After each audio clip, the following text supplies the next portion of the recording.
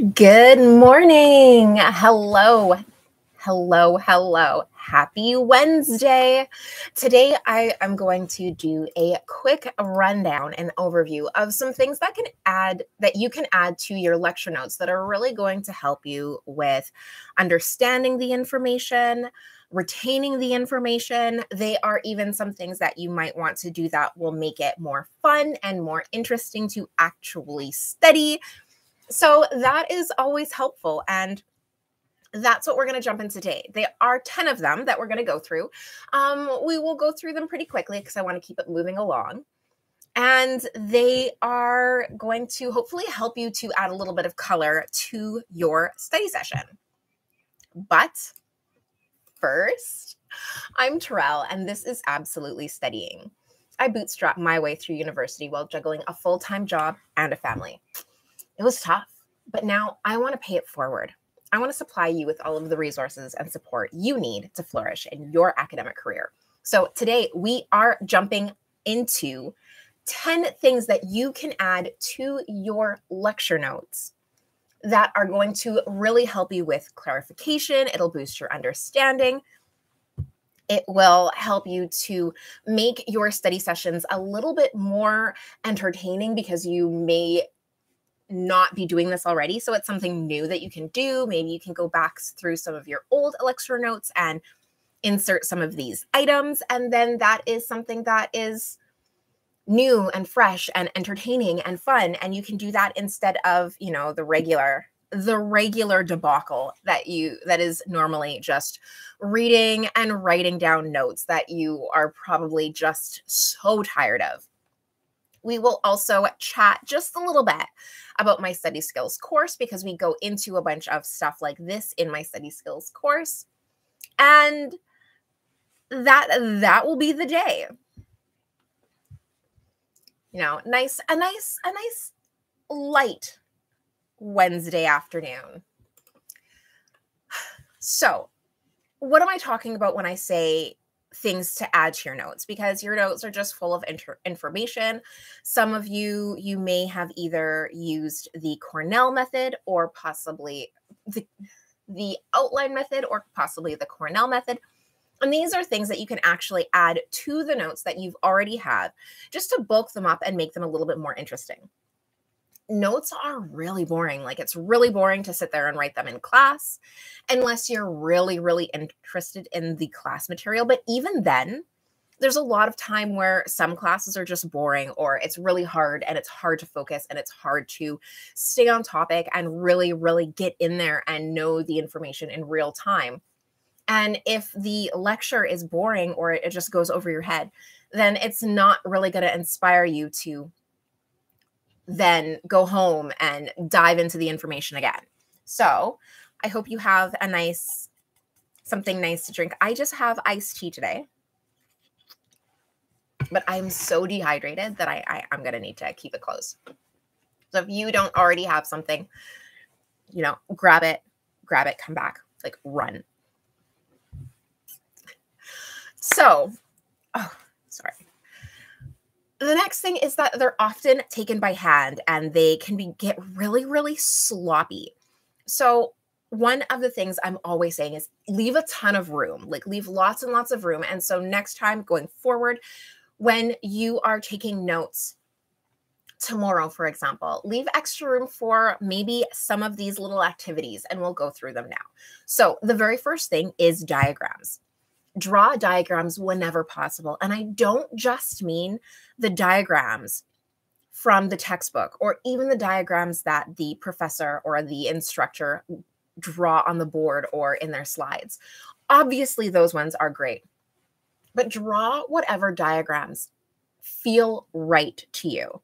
I am a very visual learner, and sometimes I will visualize information in an image. Draw that image down. Like, if something that you are hearing sparks a particular image in your mind, doodle that.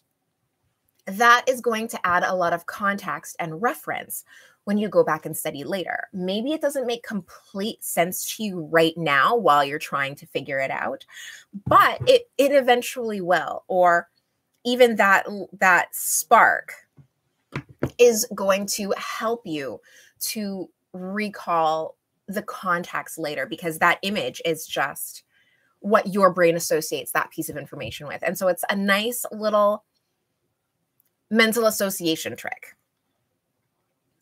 The next one is textbook notes.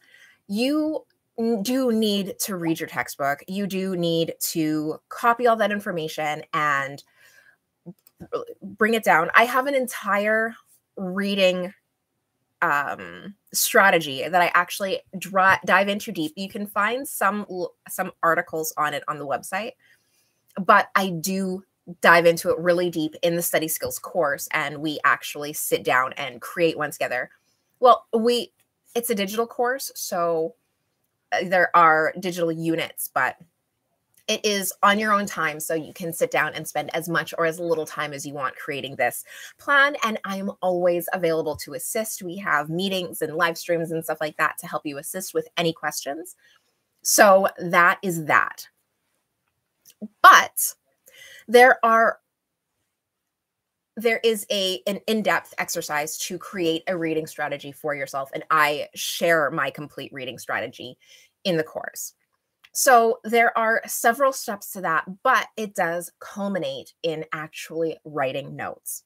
So adding those textbook notes in with your class lecture notes and vice versa are really going to help to bulk up the information and add details where they might be lacking, because your textbook goes into a lot of detail, whereas the lecture might not.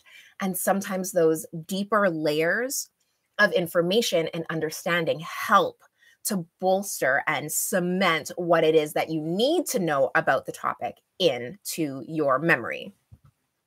So going through and reading the textbook and adding those notes into your lecture notes is really helpful, especially if you're not already doing it.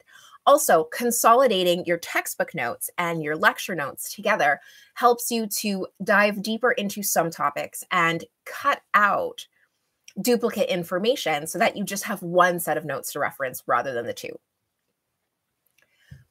Now, another source of notes that's really good to add to your lecture notes are your lab and tutorial notes. So if you have labs and tutorials, then actually reference what you learned there into your course material wherever possible. So you might not necessarily learn the identical information in the lab and the lecture, for example. So, for example, in some of the science classes, in the lecture, you'll learn more about the living conditions of an animal, but in the lab, you learn more about the physiological characteristics of the animal. But those two are related. If you have overlapping information, like maybe they have this physiological condition so that they can be better adapted to this location, then that's really important to throw and share between the two notes. So you can take the notes that you learn in lab and lecture and synthesize them into relevant parts of your lecture notes. Another important thing to do with your lecture notes is to rephrase complex ideas in your own words. So you're always hearing about when you are doing your lecture notes to summarize and put it in your own words. Don't write down or don't type down what the teacher says verbatim. Always summarize it and put it in your own words. Well, sometimes it's really hard to do that in real time. It's hard for everyone. And sometimes when you can take a step away from the lecture, take some time between it, and then actually sit down and read over it, you will have the time and the space to step away for a second, and you can make better versions of what you were planning to say. So you can take that complex idea and you can rephrase it better than you did initially when you were under the pressure of having to get the information down. So sitting down and going through your notes and taking anything that is really complicated, that uses big words, and just rephrase it and summarize it so that it's so simple a 5-year-old can understand it. Another great place to rephrase and complex ideas is for terminology. Instead of writing terminology down verbatim every single time, when you have time, go through and actually try and put it in your own words, or try and simplify it and explain what it means, or break down the big words inside the definition of the terminology and just say it in plain English. That is a really great way to make sure that you understand it well enough to explain to somebody else.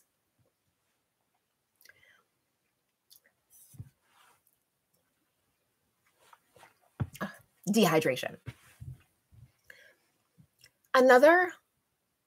The next thing that I want to chat about adding would be comparison charts. So I use the word comparison charts a lot, but another word for them would be tables. If you have a table and on that table you compared two similar or dissimilar, so two items that are alike or two items that were really, really different, and show where they are alike and where they are different. And that gives you a nice map of the information that you can quickly see, that you can quickly interpret. And it allows you to sort through the information and actually do something with that. It is another really, really good exercise, because then, again, you are working with the information, you're getting to use it a little bit more, you're getting to use it in a little bit more of a non-traditional way. And that is going to help you with recall and creating more mental associations. So these tips and more are all in my Study Skills digital course. In the Study Skills digital course, this one teaches you all of the essentials of studying. It teaches you how to get organized for school. It teaches you how to take notes in class. It tells you how to take notes from your textbook and creates a whole reading strategy. It helps you to figure out how to get caught up if you are behind, and how to best approach your professors if you have questions. There's a whole slew of information. There are a ton of units. It's a full course. If you were to do this one-on-one with a study strategist or an academic counselor, you would easily spend about 6 months in a program. This program I am doing completely digital, so it is completely on your own time. You don't have to have the tutor or the academic counselor breathing down your neck.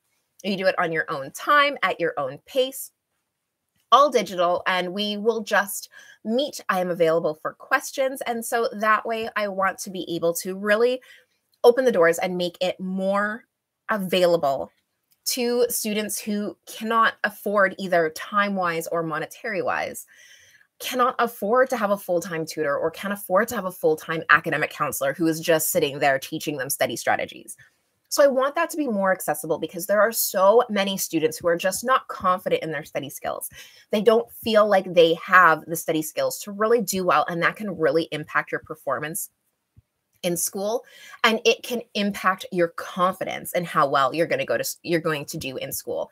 And those are two things that you really want to be able to have a lot of: the confidence in yourself to do well, and the confidence to know that what you are studying is going to pay off. How you are studying is going to pay off. I remember going back to university, and I would just sit there and spin my wheels because I was so afraid that what I was doing was not actually studying and was not going to help me anymore.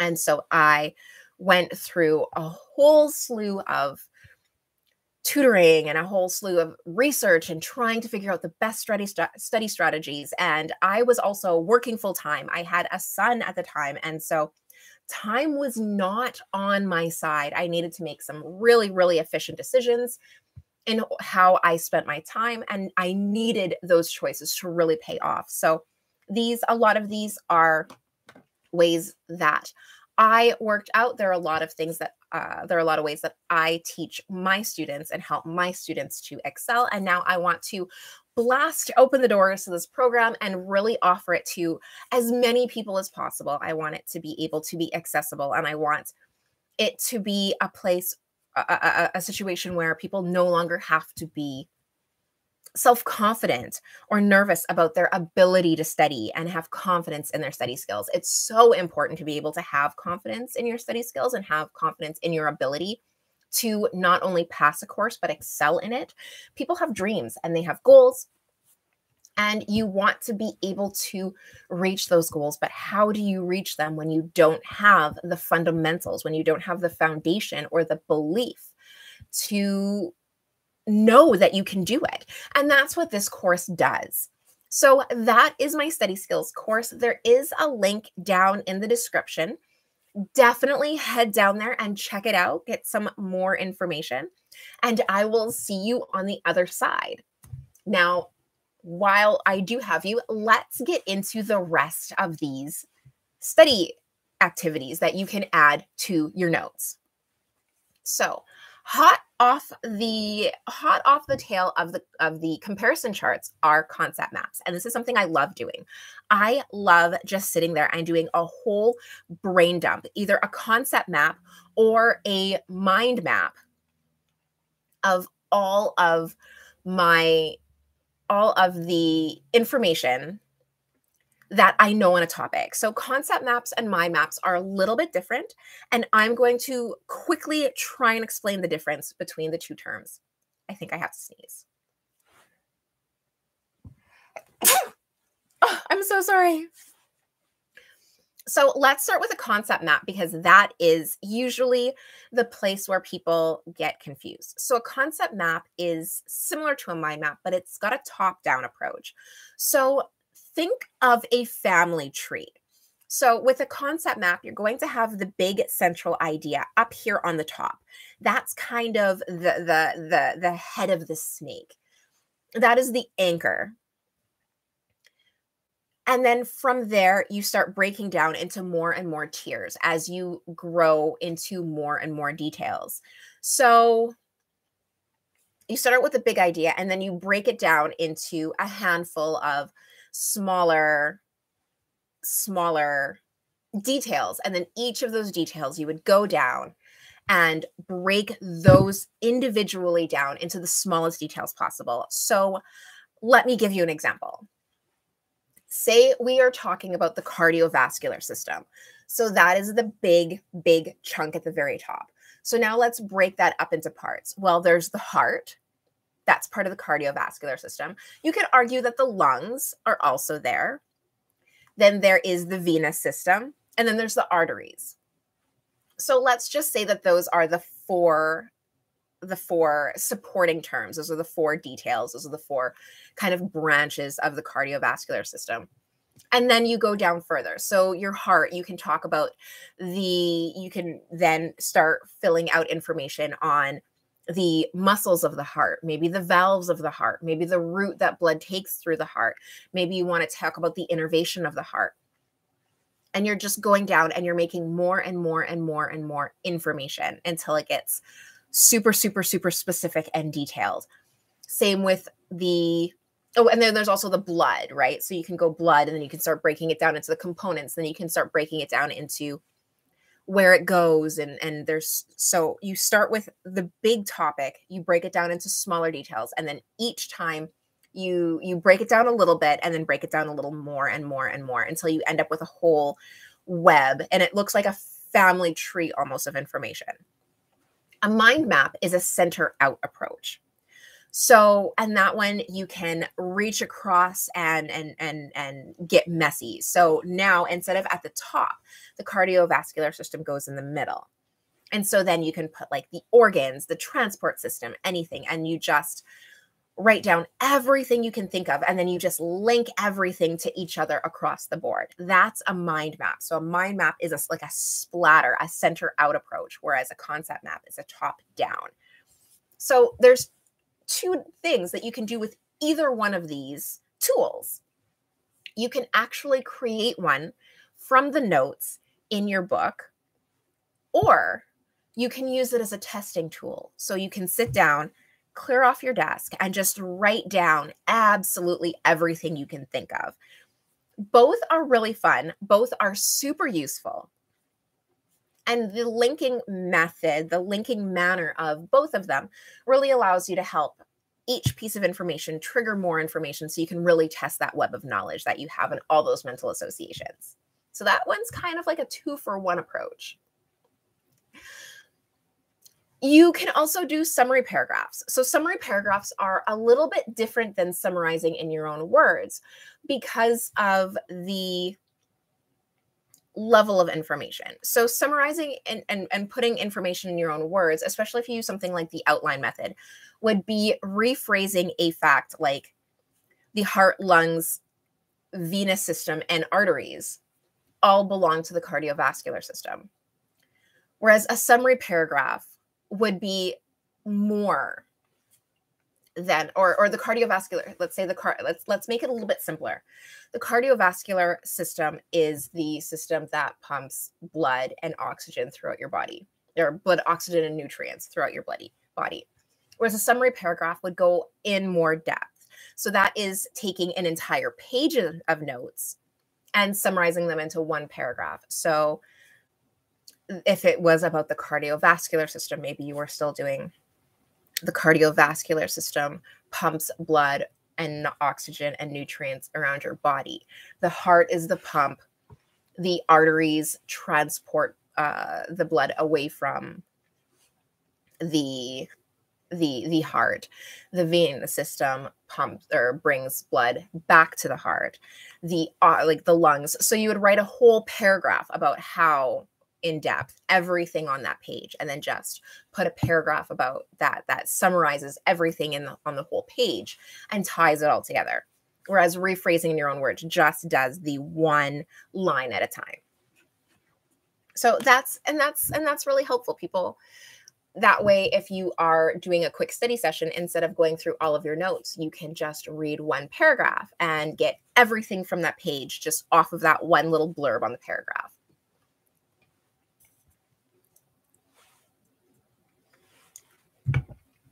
Another fun thing to add to your notes is just to expand the vocabulary and terminology. So I actually do a handful of things with my vocabulary and terminology. I liked to take my notes in the outline method. That was my preferred method of taking notes, and I discuss why actually in my course. But I actually did more with the vocabulary and terminology. So my terminology would be in the outline method notes, but then I would also make another set of notes that was strictly terminology. And then I would also make flashcards with terminology on it. So there's so many different things you can do with your vocabulary and terminology words, and even going through and defining not only the words of the course, but any words that you just in general have trouble with. So that's really helpful with for using terminology. And again, it's something else to do rather than just reading your textbook and writing out notes. Now, hand in hand with the terminology is something else that I would do. And I had a color coding system so that all of the information in my notes were color coded. And I don't mean every single word was highlighted. You still only highlight what's important. But I had a color coding system throughout all of my notes. And that was a nice study session because I would have my nice clean notes. Or in my textbook, I would have my nice clean textbook. And then I would highlight according to my color coding system. So that was also nice because, again, it's not a situation of reading and writing notes. I can split up my reading then. So sometimes I'm reading and highlighting, and sometimes I'm going back and reviewing and writing notes, or sometimes I've done my notes and I'm just reading my notes and highlighting those. It's giving you intention to what you're doing, especially a reading activity. So it's giving specific intention to a reading activity, which means you're going to be more likely to get more out of that reading activity than just reading alone. And finally, last one, like drum roll, please. The last tip I wanted to give of things you can add to your notes is links to relevant information. So the lovely thing about all of your classes is that they're built on information from past classes. So for example, if you are learning about physiology, we'll just say physiology, and you are learning about the different cellular processes in the body, well, you had to take either biology 1 or cell biology or something beforehand. So you're going to have a lot of relevant information from those past classes that directly impacts what's happening in this class. So going back and reviewing your past notes and importing some of those notes that are relevant into this class are really going to help. So maybe we're talking about a transport, like a cell transport system. Well, going back to cell biology and pulling the notes on that specific transport system and then bringing them over to talk about it in this class, then it's going to give you the same kind of opportunity that you had when you compared your lecture notes to your textbook notes. The information's not going to be identical. It's not going to have been prepared identical. It's not going to go into identical depth. So either your new notes are going to go into more depth, which is going to shed some light on what you learned before, or what you learned before might go into more depth, which will give you some more understanding and an easier way, because it'll give you foundational knowledge on what you're learning this time. So that's why it's really helpful. And again, going back through past notes that you've already written, that you've already conquered, that you've already done a good job on, will give you more reference, more mental associations, and more of a foundation to lay this new information on, making it more likely that you will remember it. So that was 10 items, 10 items that we talked about today